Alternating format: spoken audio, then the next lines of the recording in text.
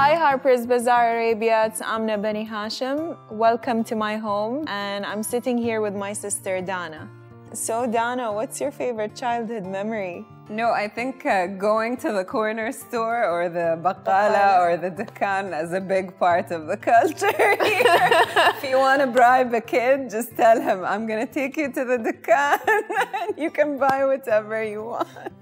Yeah, I remember even when we used to go to our friend's house, they used to always call the baqala. It was just like a landline, and we would order specific things that everyone in the culture would order, like choki choki, chips aman, Swiss rolls. Labanab. Labanab, yeah.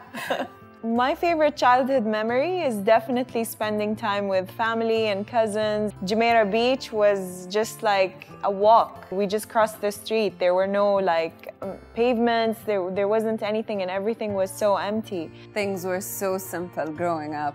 Family ties were so much stronger, so we'd be like 20, 30 cousins all playing together barefoot, swimming, digging, or in the desert. Even friends and the people of the community, we used to all go to the same places. There was only Wafi Mall, and I still remember when every weekend we would go, we would see all the community, the same people, and even if you never spoke to the person, you already know them and you see them growing up. So the community was so tightly knit. That we always smell nice. My favorite thing about being Emirati is being a part of a culture that welcomes everyone. Everybody feels like this is their home, and I think this is my favorite thing, is that whenever I sit with someone, they just tell me how much they love this country and how much they feel more at home here than their own. In our households, at the center of the family is actually a woman, so most decisions are made. A lot of the women are actually independent, even financially, like our grandmas, our mothers. Although they choose to be like homemakers, they have leverage, They always taught us growing up that it's so important to be financially independent. It's so important to have your own sense of self, hobbies, stuff that define you as an individual. So we grew up with that. Our fathers, the men in the family, really pushed for proper education. They never stood in our way. The leadership here, His Highness Sheikh Mohammed, has a very progressive view. It sounds progressive, but even in our culture and religion, women always played a major role. So it's building up on these values and implementing them today. In the media, our image as GCC women or Muslim Arab women is very distorted. We're viewed as these oppressed women that can't do much, but what we've learned from each other, especially what I've learned from her, is that we have true grit and resilience, willpower.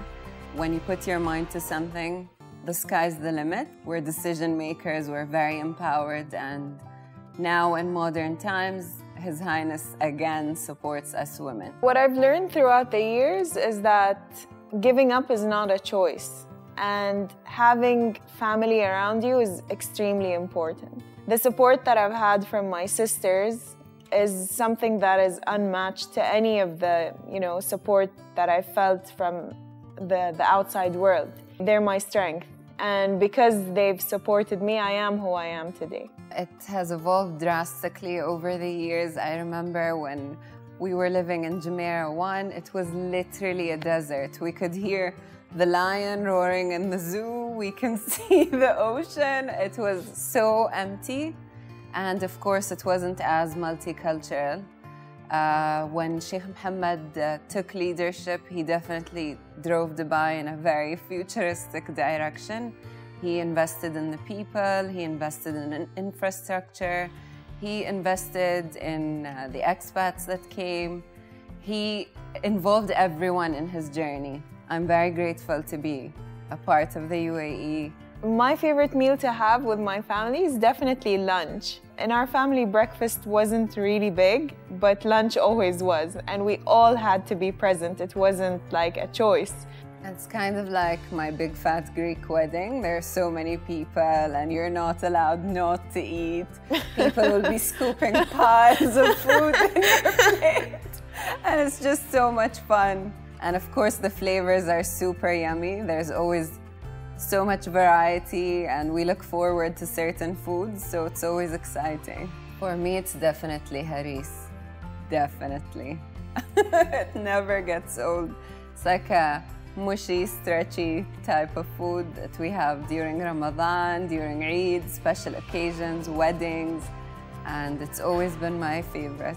So I remember as a child, I used to be very picky. Oh yeah, I was. I only used to eat like... I don't eat junk food. And she was like 3 or 4. Yeah. And they had to pack her healthy food. And the only thing I would eat is white rice and chicken curry, the legendary chicken curry. But yeah, that's my favorite dish till today. We're celebrating Emirati Women's Day by spending time together and going back to the simple things and remembering why we are who we are and what made us the way we are today. There's always a gathering involved. Friends, cousins. It's gonna be a day where we connect, we just kick back, relax, do the things we enjoy. Food involved.